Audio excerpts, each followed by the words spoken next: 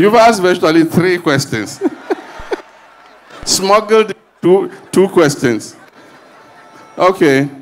The 24-hour economy is not going to be one night event. It is a process, and it's voluntary. On the part of government, we have what we control. For instance, we can ask customs to start a process of working 24 hours because customs is a state agency. We can ask the port to work 24 hours so that people can clear their goods at any time in the day or the night. Anything to do with state agencies, we can do 24 hours because we control that. With regards to manufacturing and businesses, it is voluntary. You cannot go and compel people and say, by this date, you must start working 3 shifts. So you have to give them incentives. And those incentives will be to give them maybe low-interest loans so that they can expand their production and take on more people. It could also be in the form of tax waivers so that they have less taxes to pay, and so they can plow that amount of money into expanding their production. It will also be finding markets outside so that they can engage in export trade under the African Trade, Continental and Free Trade Area, under the ECOWAS Trade Liberalization Scheme, under our agreements with America in AGOA, under our agreements with the EU, so that we can improve our exports based on an increased demand. And so it's not going to be an overnight thing that it would happen like a flashbang, but we will start the process. And it is our hope that we will go far within the 4 years, and any government that comes can continue the policy and go and run with it.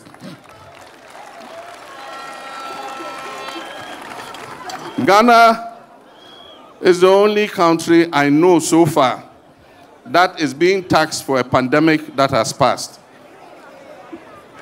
We who suffered and were the victims are being punished for a pandemic that came and went. We survived the pandemic, and they say, no, you must pay tax. And so, COVID tax was introduced. But let me tell you, COVID is a value-added tax. And the COVID tax was introduced because government needed to increase revenue. Now, let me explain to you. And that's why when somebody comes and he says, when I come, I'll abolish these taxes and so on and so forth, the question you ask him is, why don't you do it now? He cannot do it now because this government has agreed with the IMF and added COVID tax as one of their revenue handles. It's part of the IMF agreement. And so, as part of their agreement with the IMF to increase revenue, they've locked COVID inside. And so if you come and you want to take the COVID tax out, then it means that the IMF bailout, you have not been able to fulfill the agreements with the IMF. And that is why he says, oh, vote for me. When I come, I'll remove this tax. But the question is, if you could remove it, you do it now, but you can't do it because you've agreed with the IMF that COVID tax is one of your revenue measures. IMF has asked you to increase your revenues to a certain percentage of GDP by 2028. And so far, you are at about 15-point-something%. You are nowhere near the 24% they've asked you to increase it to. We are saying that we'll rationalize those taxes because there are other areas in which we can collect taxes. There are other areas in which we can expand the tax net so that we can take those obnoxious taxes out. One of the taxes that is not performing is E-Levy. E-Levy, they said, will solve every problem in this country. Unfortunately, E-Levy is not performing well. It's bringing in just about 1-point-something billion cedis.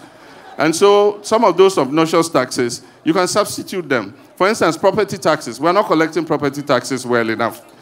If we're collecting property taxes, we'll get maybe 10 times what we are collecting in E-Levy and in COVID tax. And so those are areas that we want to look at. Apart from that, let's spread the tax net. I live in my house. Every day, electricians come and work, and I pay. Plumbers come and work, I pay. Air conditioning technicians come and service my air conditioners, I pay. And they charge quite meaningful sums. One day they brought me a bill, and I said, maybe I'm in the wrong profession. If I was an artisan, I mean, you're charging me 5,000 for just this. So if me too, I was repairing people's things and I was getting 5,000, 4,000, 2,000, 3,000, maybe I'll be earning more money than the profession in which I am. But when you pay, who takes tax from that person? You must find a way of spreading the tax net so that when you pay him that 2,000, at least he too, some 100 cedis or 200 cedis will go to government.